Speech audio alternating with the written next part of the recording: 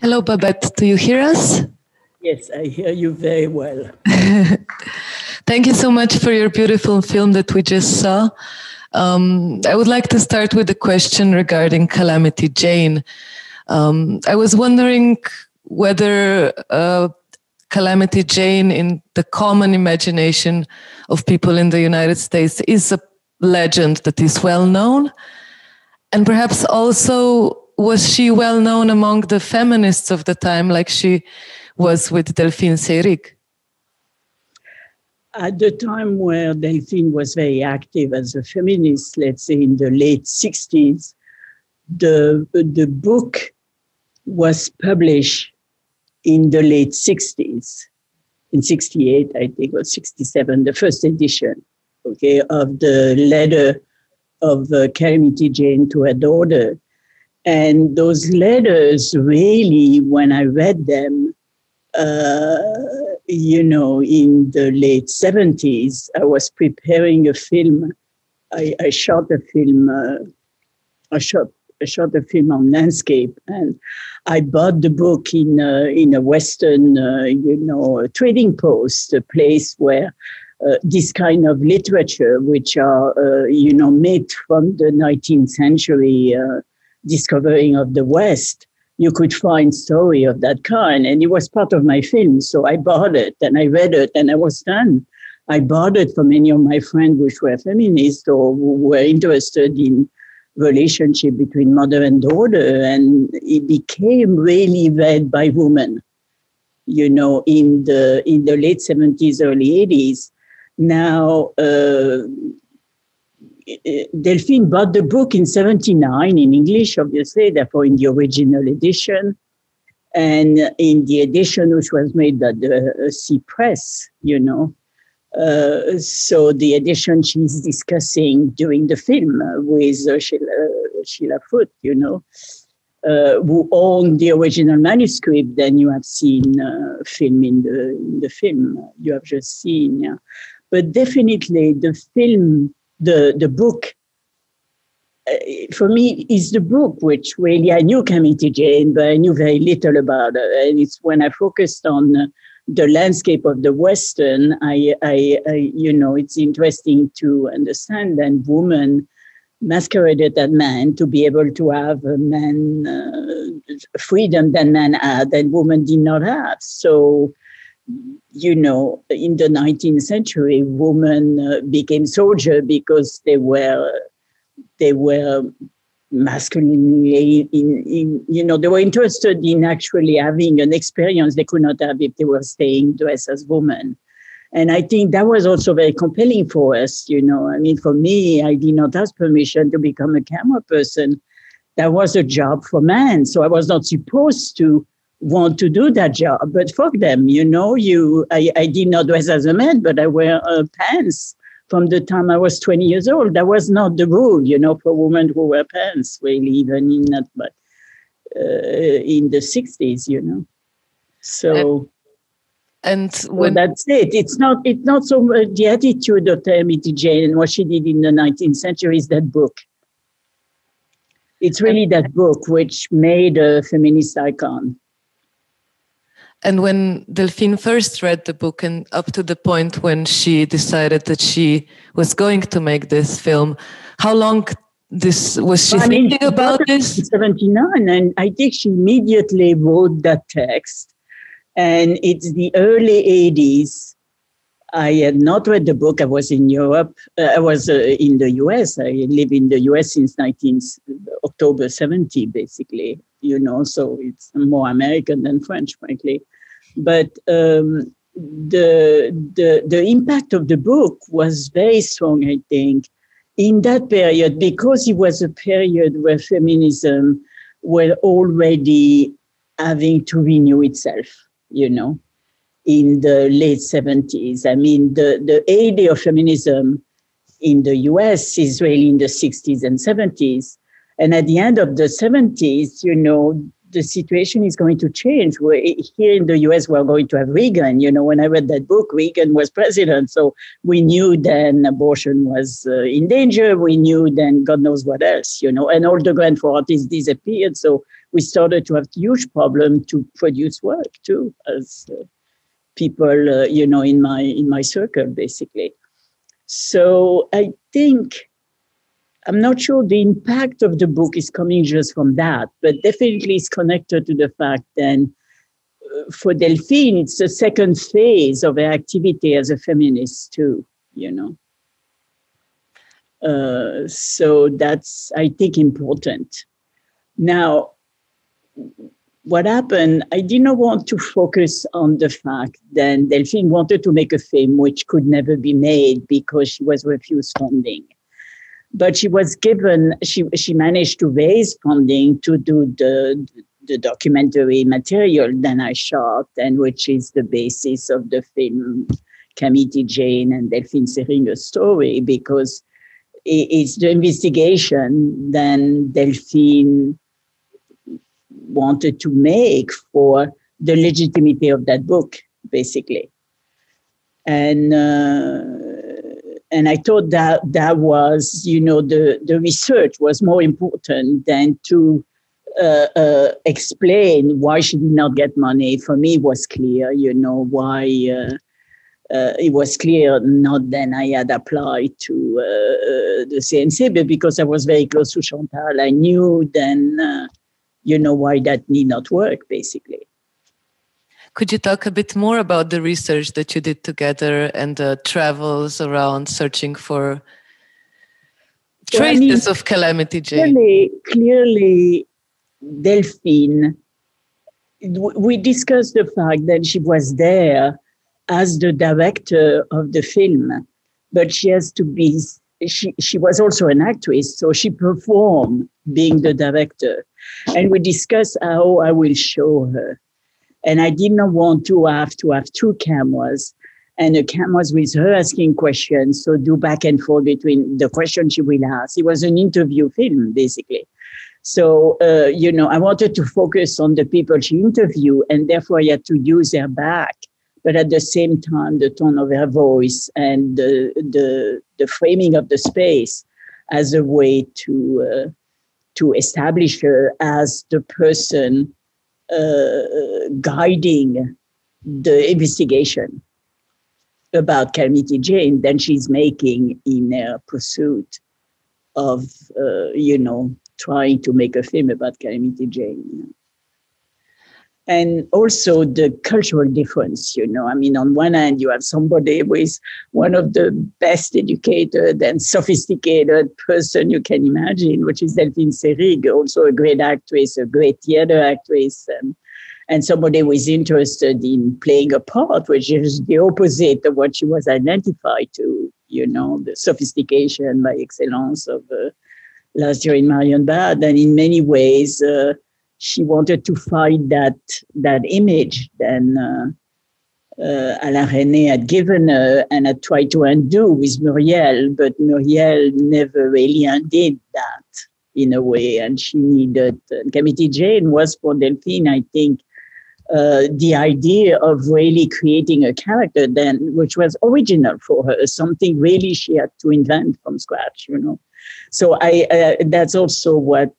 The reason I started the diagram of the image, then son, Duncan Youngerman, did for the storyboard, and Delphine did in the 1981 to develop the film, where you have Calamity being seen with her legs spread open, because that's a gesture you see only in men, Women keep their leg together and men open them up, So that was for me the key for what Delphine wanted to play the part, I could not put my judgment into the movie because that was about Delphine and Calamity and not about me, but it was really important to give some inclination of why she was interested in interpreting of a man primarily dressed only as a woman dressed primarily as a man. And that's how I finish with the later text she wrote, which is about, Calamity is the end of the film, when she thinks Calamity did not think of any role. She did not think masculine versus feminine as being role. She is not atrophied by paternalism like we, unfortunately, people of my generation and even my generation, and hopefully not yours, are still recovering from patriarchy, pressing on us the enormous weight to prevent us to be free, basically. Something like that, yeah. I was wondering also, because obviously you had a lot of material from like when you were doing the research as well as the script. Yeah, how did you decide what to choose? Yeah. I read basically whatever Duncan let me. I did not read much of the conversation, and the letter his mother wrote, but he suggested that letter, which is so great because he speak of Chantal helping Delphine try to get money from the German, which is the place where she got money for us to shoot News from Home, And I got money from them to do my film on landscape, actually. The one was doing in 1980 when I bought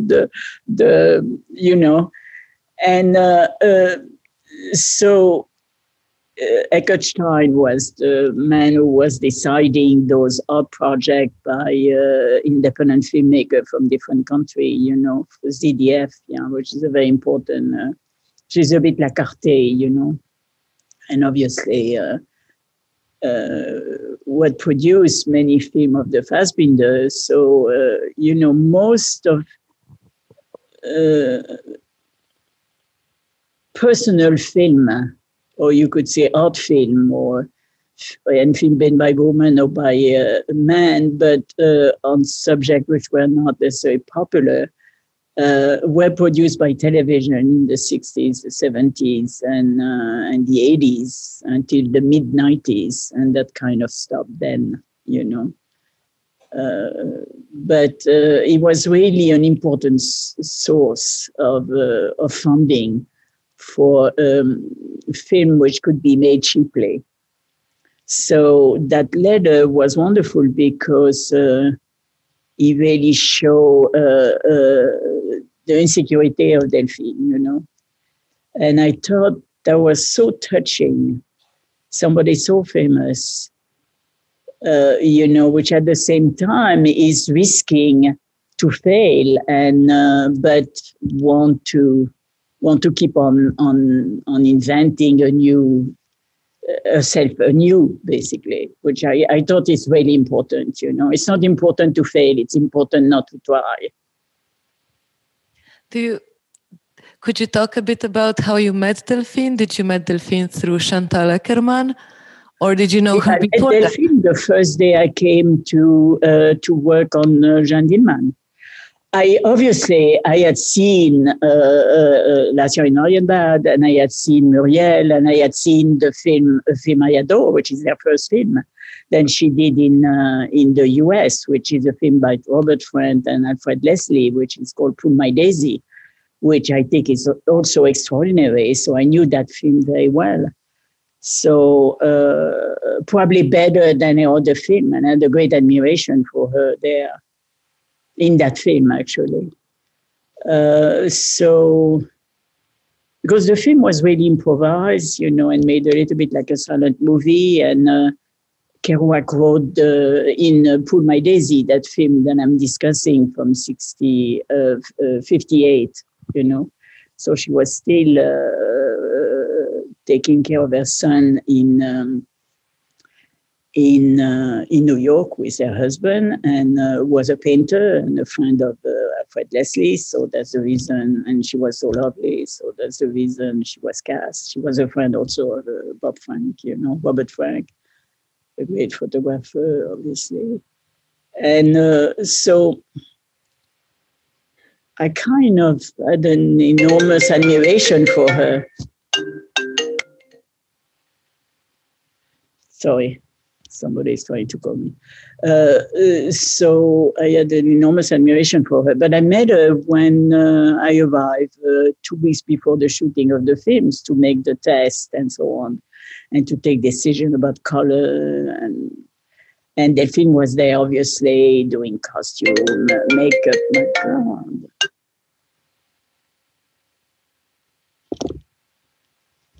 And so I knew about her, and I think she was a little bit tentative because she had no idea what I had done before. Although I had worked with somebody she knew very well, Michael Lonsdale, as an AC, as an assistant camera. I have shot 4 features with him. One of them, actually, I was a DP, but it was not a very important role. But Michael Lonsdale, who died recently and was really an extraordinary actor and a close friend of Delphine, and they had just worked in India Song. And so we discussed India Song, and I knew all the film of Marguerite Duras before. So, I was a cinephile, and we could, when we talked, we could, I could enter into her world, But I think, obviously, the lighting of Jane Delphine was very important, and she was in every shot. I think there is no shot where she's not in. So it was a huge task for her. And for me, I needed to make sure, I was showing her the way she was supposed to be seen naturalistically, not in a studio set, and it was shot on location anyway. So I could develop a style which is the changing in relation with the time of day, which the condition of the light outside, which is exactly what I wanted to do. So it was corresponding to my aesthetic and also to the necessity for the film. Yeah. And I knew Chantal very well, and we were close friends. So it went very well for my part. And, everybody thinks then the film is such a great film because of Delphine, because she's a great actress, because of Chantal, because of me, basically. Yeah. Of course. I will now give an opportunity for the audience to pose a question if they have some. Just raise your hand and... No? Then I'll ask another question. Because in this cycle that we have about Delphine Seyrig and about the film activism in France and so on, we were also discussing a lot about the role of actresses in that period of time. And I was wondering to hear a bit more about being a female cinematographer in that time. How was it for you in that time? And do you think that things are slowly changing for female cinematographers? Oh, definitely in France, they have been changing since the 90s, yeah. There has been a big shift in the 80s. In the US, it came later, and most women who are cinematographers managed to get there because they obviously are lucky at some point, but they also make themselves specialists of something, But in Europe, I don't know really. There is very well-known cinematographer in Germany. I don't think in Italy, but definitely in France. Yeah, many. Godard, Agnès Godard, who is the cinematographer of Claire Denis, is, I think, remarkable, and has been a well-known cinematographer for 30 years, literally. Noé Aviv, which did many documentaries for Agnès Varda, never did fiction, really. So she was already, pushed in a corner in a way because of it. But she definitely, while was established in the 80s. She's one of the first. We are the same generation. And I asked her, how come LIDEC, I had to pass an exam to enter. There was two schools when I discovered there was school to learn how to be a cinematographer. When I decided then I was interested to do that because I wanted to work on film, and I was not interested to become a director or to be an editor or to write script or whatever. I was interested in the image. And I passed the two exams, and the two exams I did very well because, I had an education, I was in mathematics, I knew how to write, so I did good papers or whatever. And LIDEC refused me because I was received second in both schools, There was a man which was in front of me, which was first. But in LIDEC, they told me they will not let me enter in the cinematography section. I could only do any of the other sections. So I insulted them and I went to the other school, which in a way was much better for me because I learned technical material, which were very useful later on. In a way now what I learned in school is irrelevant. It was relevant maybe for a couple of years, and you learn from looking at other people's film and for doing film yourself, But the basis of really understanding optics and understanding, the chemistry of the lab and the processing. So the technical aspect of cinematography was really important. And among my class, we had the best cinematographer. I mean, one of them got the Oscar in Hollywood. And, Philippe Rousselot is a great cinematographer. And, so my promotion at Vaugirard was much more successful than the promotion the same year at LIDEC. But Nourit was accepted in the cinematography section the year after. And I asked her in the 80s or in the mid-80s when we met, in Germany, because there was a symposium made of women in different countries, which were cinematographer and to share story, That's how I know that the situation had really changed, in the 80s. Nourit told me, they did not care because I was not French, I was Israeli. So they did not care if I was failing. They did not want you to fail. A school basically is taking decision to make sure the student they accept can succeed. And they were sure I will not succeed.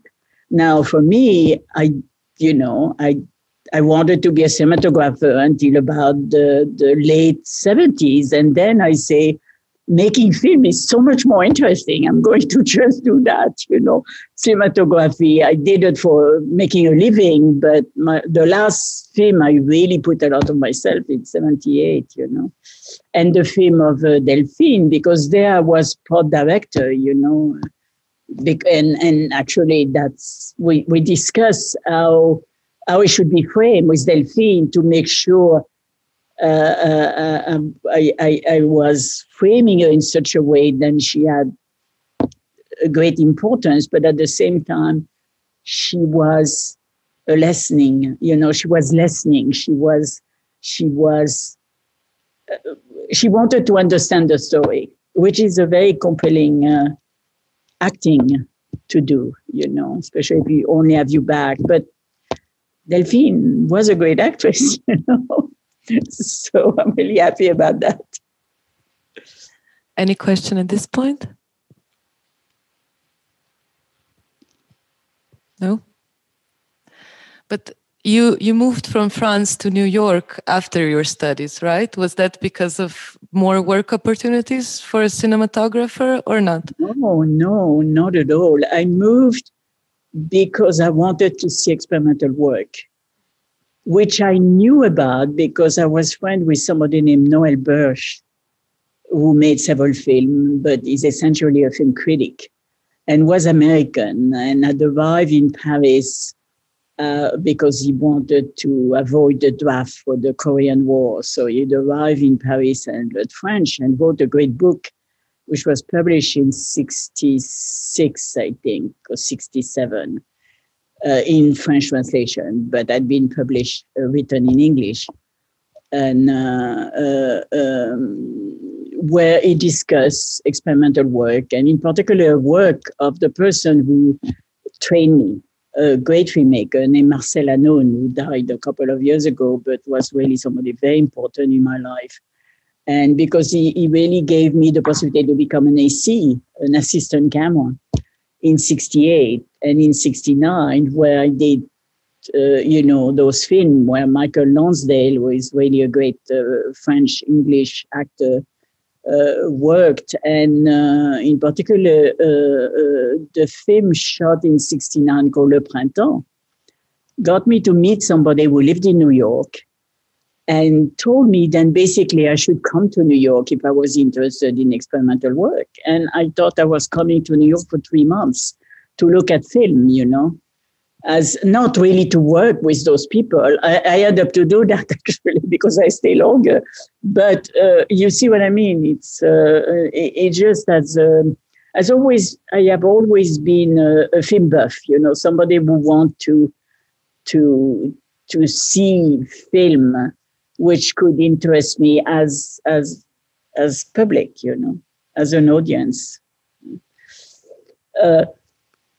And which trigger your imagination and interesting formulae. And the reason I think I could be such a good cinematographer is because I had learned so much from, the camera work in the Mizoguchi film or in the Ozu film, which are Japanese film, or in Minelli and,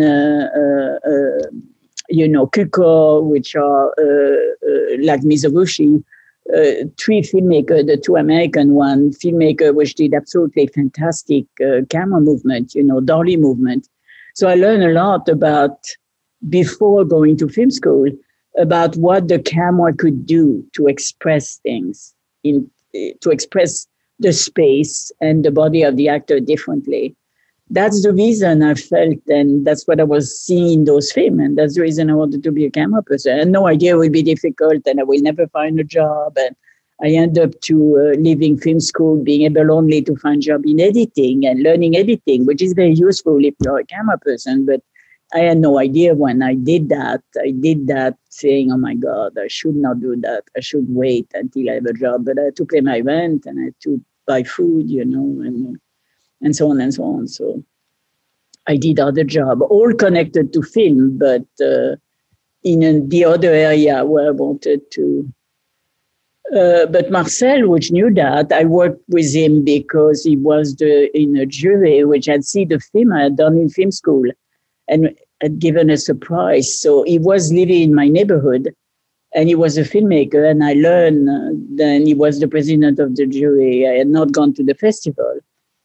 But the people I'd worked with, the festival was, I'd worked with Greek student from my school, and they told me about his name. And when I checked his address, I noticed he was 2 doors from my studio, from my room, basically it's a room which had just cold water and the toilet on the landing, very small and so on. And,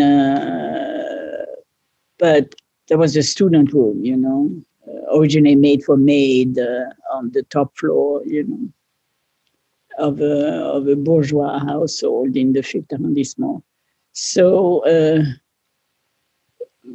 I worked as an assistant editor for Marcel, not being as an intern, not being paid, but he knew I wanted to become a camera person. So when he found money to do a film, which was a fiction film, he recruited me and I did a great job. So he kept recruiting me and trained me and taught me everything, So I owe him a lot, yeah. And one of the reasons I went to New York is because at a film festival in Belgium, Knock le Zut, in 1967, there was a film I had helped him do, which was there, a documentary on Gaudi, shot in Barcelona. Gaudi is a famous artist, I'm sure you know that. And was designed garden and, the Basilica in Barcelona, and so on. And so that film did not got any prize. And he told me the film which got the prize is by Michael Snow and his Wavelength. And, he described it in a way which was so dismissing. It was kind of intriguing. He said it's 45 minutes and nothing happened.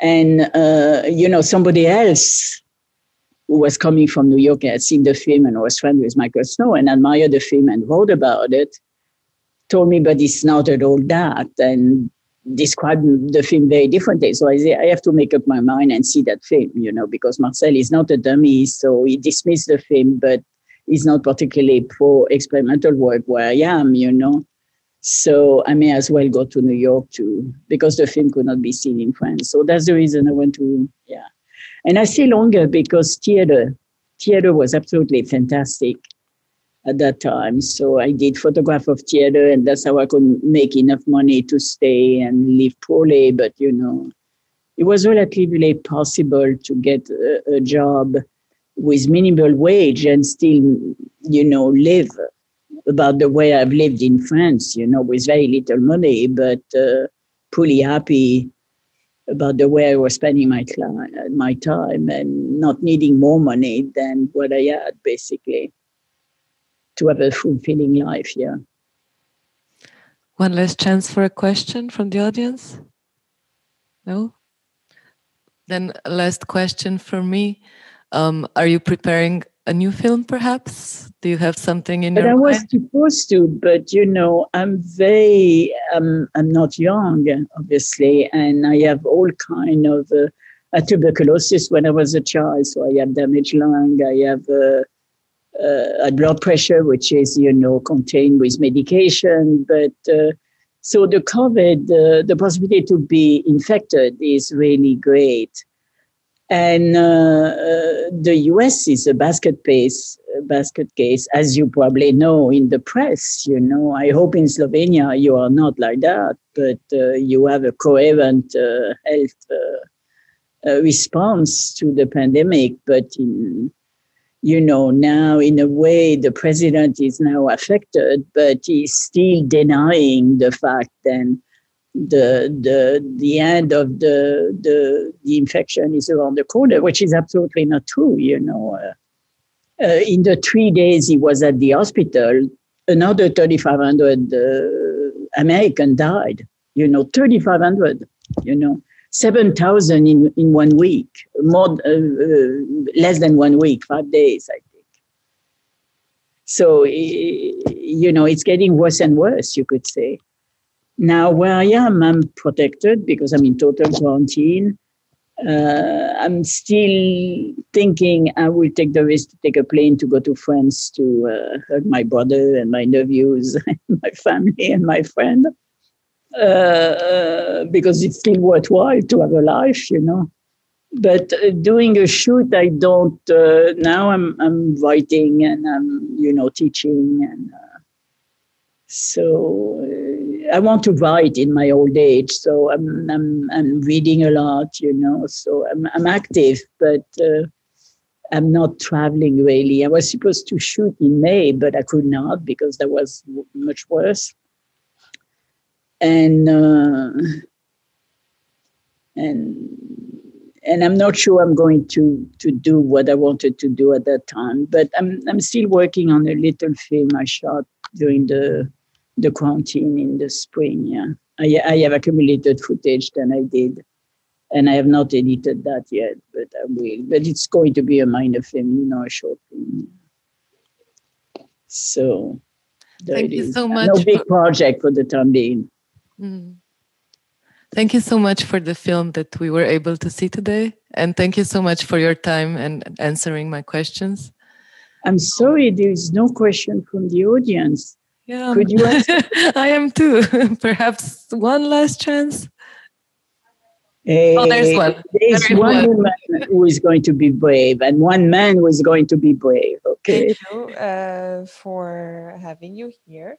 I have one question for the landscape that you were touching on the topic.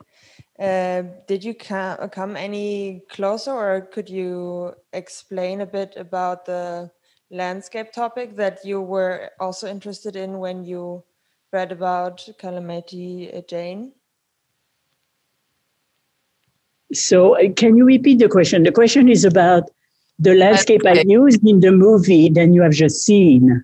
Yeah, because you said you got interested into the story because you were also interested in the landscape of the Western. Yes, I was not so much interested in the landscape of the Western. I was interested in landscape which is for the first time seen by people who have never seen that landscape before. Therefore, which is before man, at least in the very Eurocentric vision of the world I still had in the 80s, you know. But Europe as a concept of landscape, which is so different from America. In America, you know, 150 years ago, people had never seen the Grand Canyon, you know. And the severity of tornado and droughts and unuse of that land in the west of the Rocky, you know, and in a kind of depression between two mountain range is kind of interesting because it's a kind of mini desert. And I was very interested in the condition of the desert. I visited the Sahara when I was, 21, 22, visiting my uncle in Algeria. So I thought any deserted area was fascinating to think about. And in the 80s, you know, moving out of New York seems to be the thing to do, yeah. So, but in the case of the shooting of the film, in Billings, Montana, it's obvious that I had to evoke the fact that the woman who wrote those letters was mostly sleeping outside, you know, with very little protection, and or maybe in a makeshift log cabin, which had absolutely no fire or whatever. You know, being exposed to the outside was really important. So I felt I had to do that. We shot in the summer, so obviously there is a lot of sun. But I wanted to evoke the harshness of living outside, yeah, which I have known because when I shot my landscape movie, I had very little money, so I camped. And that was a great way to experience the film, you know. The first time you were there, most of the people, they had horses and cattle, and they were moving to go and find land where they could create a farm to settle, you know. So they were mostly traveling on foot, you know. And that experience I wanted to communicate. So in many ways, at the time of Calamity's life, she was born in the early 60s, 1860s. The train were already built, you know. They were not all over the place, but train were part of it. And it's such an important integration of, of civilization in America.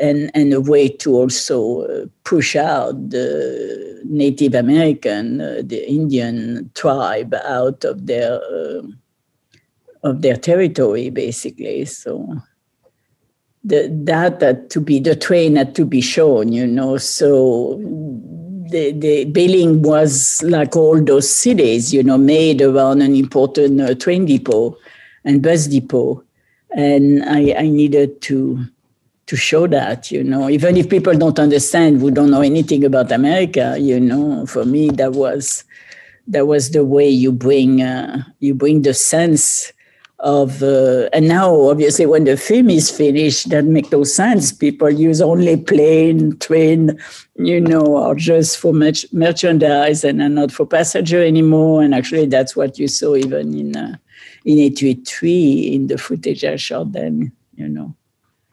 So that was a good question, yeah. But also it was important to have those landscapes because I wanted to have images to read from the book linked to, the beginning of the story, which was the beginning of the way Delphine wanted to make a film out of the material, and to trace to the solitude and the loneliness of Jane in later years. And, I needed those landscapes to do that, yeah. So I needed footage to have the voice of Julia who read the text of the journal. As a filmmaker, you constantly think, which sound do I need? Which image do I need? So you knew. I kind of knew. Like, for instance, I staged Delphine in the cafe reading the book, which is the version then Chez Laffoute published, with the red cover. So I told her you could use that, when you edit the film. So her waiting at the hotel, all of that was staged by me in a way, I mean, she all agree, obviously, because she understood then she could use that as material for voiceover or whatever. So many things were planned in 1983, not knowing. That's what you do when you're a filmmaker. You plan for different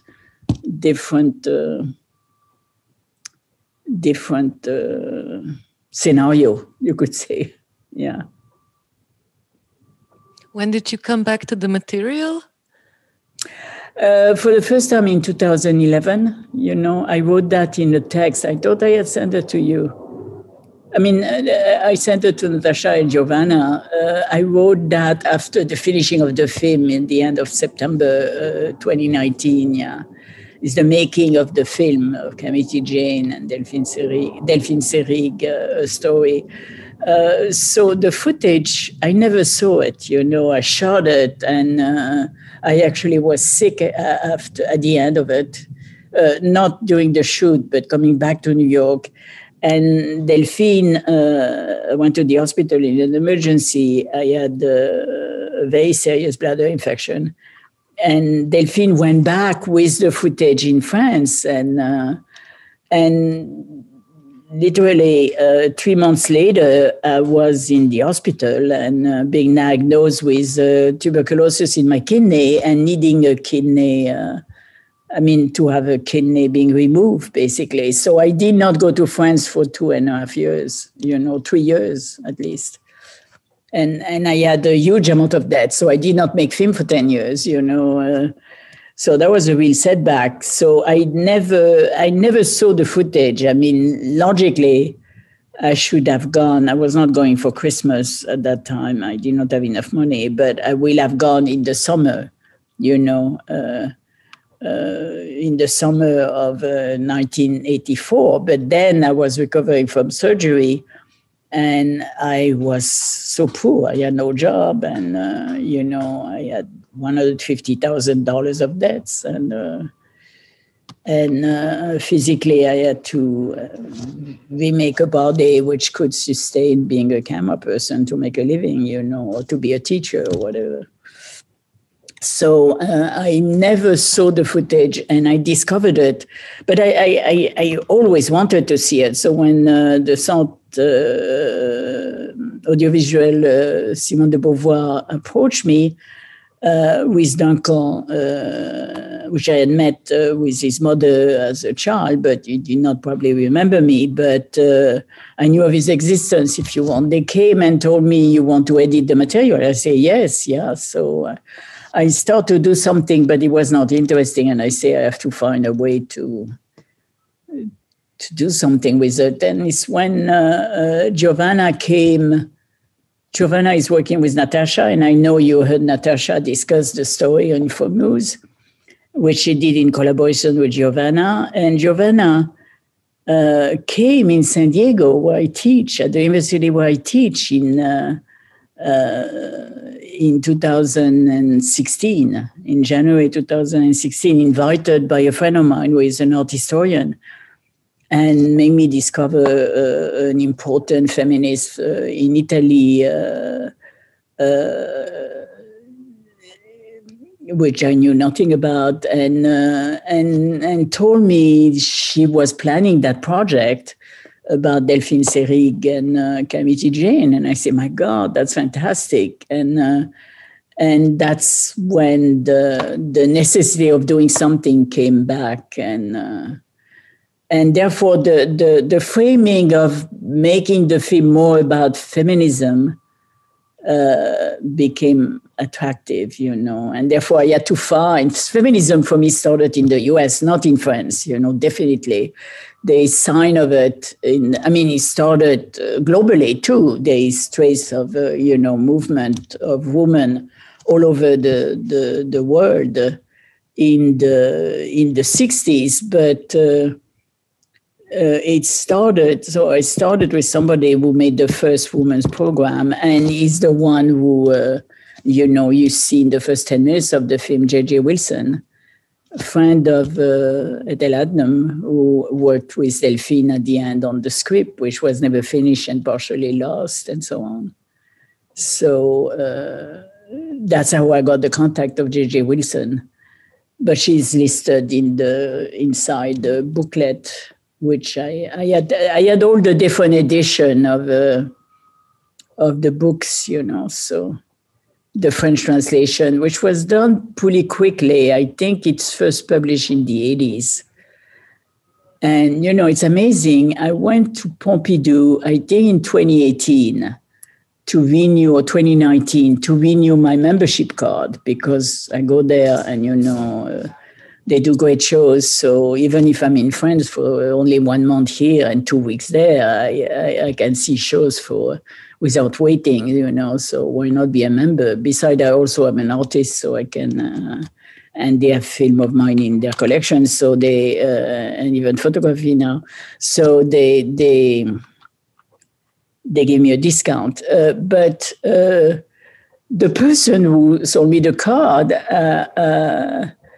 I don't know what she told me then.